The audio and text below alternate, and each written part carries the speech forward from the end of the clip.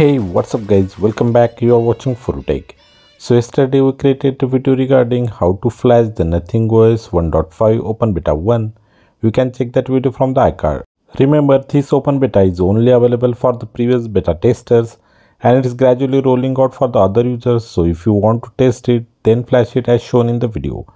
So today in this video, we'll thoroughly check what's new changes we get in the about phone, its performance and the CPU throttling comparison with the old build of Nothing OS 1.1.7, all the new features, battery life and the bugs with my final verdict. So watch the video till the end. Now without further ado, let's get started.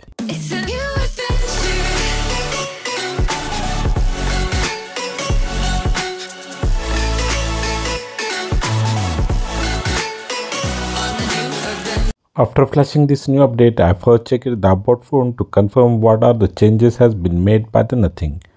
Here you can see this is the new Nothing OS 1.5 with the build number space for T1.5. If you check the Android version section, this is the new Android 13 with the new material based clock Easter egg. Security patch is upgraded to the latest December 2022. Kernel version is 5.4.197 while on the old build has the kernel version 5.4.147. So most of the things are updated to the latest sources in this new open beta 1. Now it's time to compare the performance of the new open beta with the stable Nothing OS 1.1.7. As per Nothing, they improved the app's opening speed by 50% as compared to the old build, and actually it's filling everywhere in the new open beta. Apps opening, closing, switching between the applications, scrolling, all the things are absolutely stunning. And the difference is visible. I ran the Geekbench test. Here you got the score of 813 and 2925 for the single core and multi-core respectively.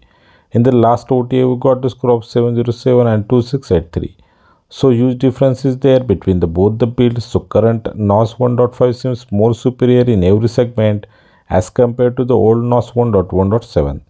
Next I did the GPU performance test for the Vulkan Graphics API and here I got the score of 2287. While on the old build it was 2284, so there is no difference between the GPU performance, but the multi-core and single-core CPU performance is very good. Now we'll do the CPU throttling and we'll compare this with the old build. I ran the CPU throttling on the 20 threads for the 5 minutes, while tests after 3.5 minutes yellow line started to appear in the graph. Overall CPU throttling was about 78%. Same thing was happened in the old version of Nothing OS 1.1.7. There you got the 74% of CPU throttling for the first attempt, but in the second attempt results was improved up to the 94%.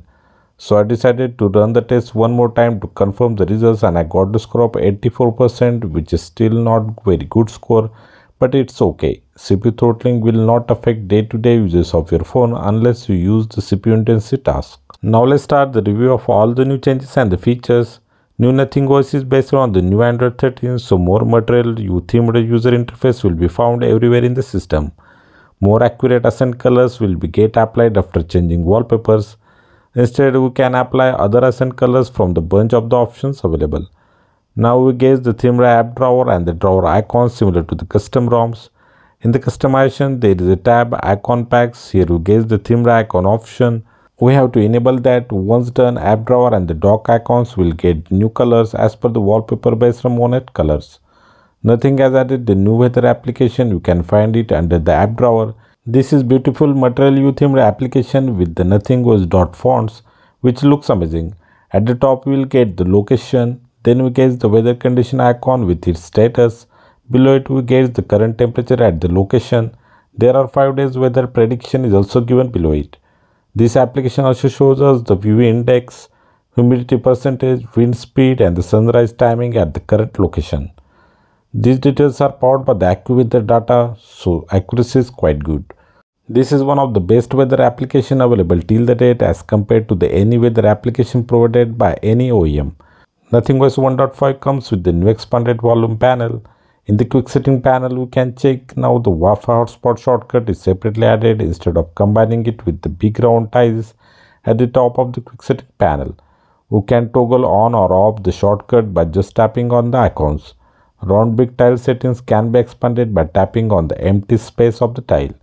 If you are using the Nothing Gear 1 buds, then you get the expanded toggle when you tap on the Bluetooth tile of the quick setting panel. But as I am using the normal Oppo Reno M31, I didn't got this option here. Under setting system and under the language input setting, you get the app language option. By using this, you can set any language to different applications separately without restriction of system language. Here I added the Hindi language for the YouTube application, while system and other applications are running on the English language as a preferences. In the quick setting panel, you get the QR scanner tile. You can add this tile and anytime quickly scan any codes using this style shortcut. Another one is the Android 13 based specific feature, that is expanded clipboard. Here our copied text immediately appears in the expanded clipboard above the keyboard. From here we can copy or change the clipboard text and can paste it anywhere. New media control is available in the new Android 13 based on Nothing OS. Here you get the forward and backward arrow keys with the new animations. There is switch button available to switch audio on the go between the speakers and the Bluetooth output. In the accessibility setting, you get the new live caption. Here you need to first download the language data. Once enable this toggle, when you play any audio or the video playback, you get this caption on the screen. You can enable or disable this caption by using the shortcut toggle available at the bottom of the volume panel. Instead of this, some other visible changes that we found are the new active application at the bottom of the quick setting panel. You can stop any running active background application using this option. Settings and the power menu shortcuts now placed at the bottom of the QS panel nearby the active application option. Except this, no major changes I found in the new Nothing OS 1.5. Battery life needs to be tested at least for the 2 to 3 days before giving my final conclusion. I didn't found any bugs, but occasionally sometimes volume panel not pop-ups immediately even after pressing the volume buttons. It takes time. Except this, no other issues I found, so definitely I recommend you to try this open beta. It's a daily drivable build, definitely. So that's it for today guys. If you think I helped you through this video, then please do like, share, subscribe. Press the bell icon for the notifications of our upcoming content. Thanks for watching. See you next time. Take care. Bye bye.